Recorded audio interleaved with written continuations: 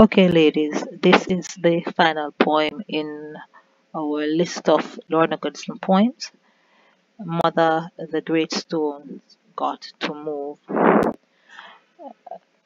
I will be reading it first, and following that, I will um, use something of a critique of some of the points.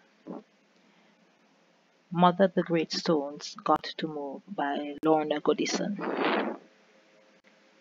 Mother, one stone is wedged across the hole in our history and sealed with blood wax.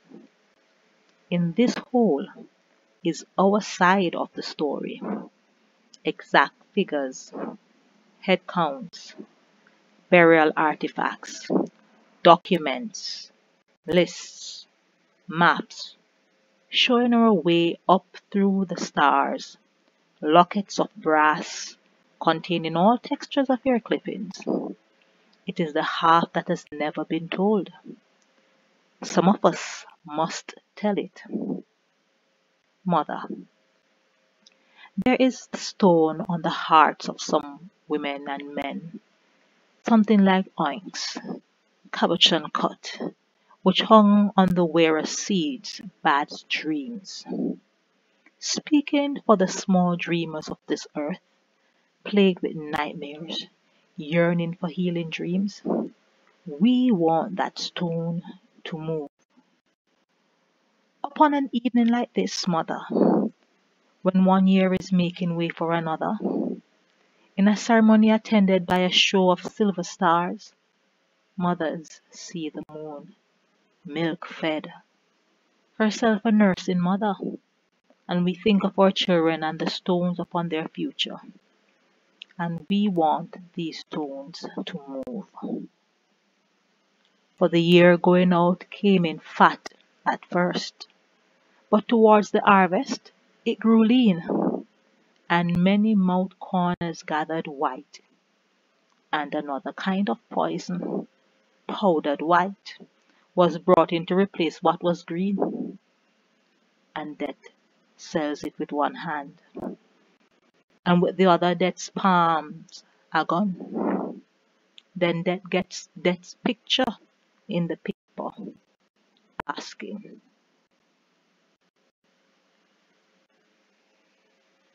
where does all this death come from? The stones are pillows for the homeless sleep on concrete sheets. Stone flavors soap. Stone is now meat. The hard-hearted giving our children stones to eat. Mother, the great stones over mankind got to move. It's been 10,000 years we've been watching them now. From various points in the universe, from the time of our birth as points of light in the eternal coiled workings of the cosmos. Roll away, stone of poisoned powders, come to blot out the hope of our young. Move, stone of sacrificial life we breed to feel to tribalistic economic machines. From across the pathway to mount morning sight of the rose quartz fountain, brimming anise and star water, bright, fragrant for our children's future. Mother, these great stones got to move. Now, the Mother, the Great Stone title is actually named for a revival hymn or a spiritual hymn that is usually sung in some revival churches and in some other churches as well. And it's a hymn that is usually sung in recognition of the fact that there are obstacles in people's lives and the fact that these obstacles must move, that some provision must be made for these obstacles to be moved. Now, notice it's very specific as to whom the narrator is speaking to. And the hymn in itself too is very specific as to whom the form of activity is being touted to. It is the mother. Now, if we remember in our Caribbean setting, many of the churches do have a matriarchal head, and that is why this song came to be as it was. The mother in the church was sought for advice and also for spiritual release. She was sought when it came to relationships, issues of childbearing, issues of witchcraft, issues related to anything that affected the congregation. She was the one that was sought for advice. Now, I want to try and see if I can at least look at two of the stanzas here, and I'd prefer if we discuss the rest of them in our class together.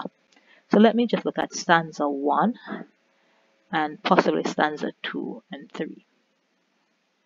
Now, in stanza 1, it speaks about the fact that there is a stone that is wedged across the hole in our history.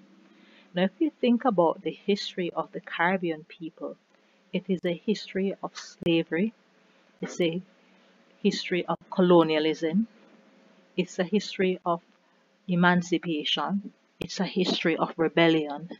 And so when it speaks about that stone being wedged in the whole of our history and sealed with blood wax, what we have to remember is that that journey from the African continent into the Caribbean was not a fun-filled one. Many persons died on the way in. When we did get into the Caribbean, across the Atlantic, and into the Caribbean Sea, we were then pawned off to the various masters who wished to have us on their plantations, whether it was sugar plantation, pineapple plantation, banana plantations, whatever it may be. Now, many persons died going through that process, and even more died on the land. So there were those who died on the way over and were thrown into the sea.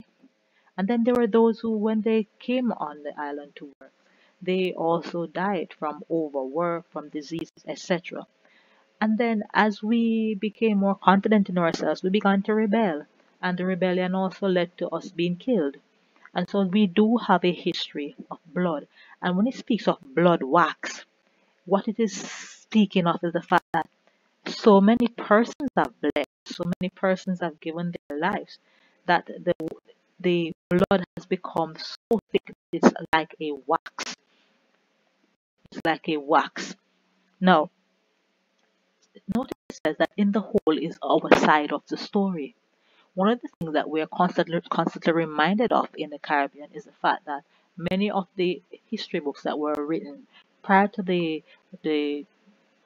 2000s maybe or late 1900s were written by white persons who were only able to tell the history of the Caribbean from their perspective or the perspective of their um, family members or their race.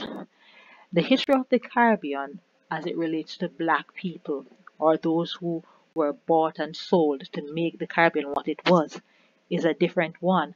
And notice the poet alludes to it by saying that, listen, we have our side of the story.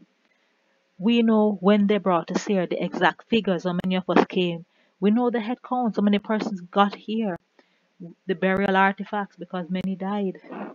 Yes, the documents, the list, the maps showing our way up through the stars. So we have our part of the story that others are not telling.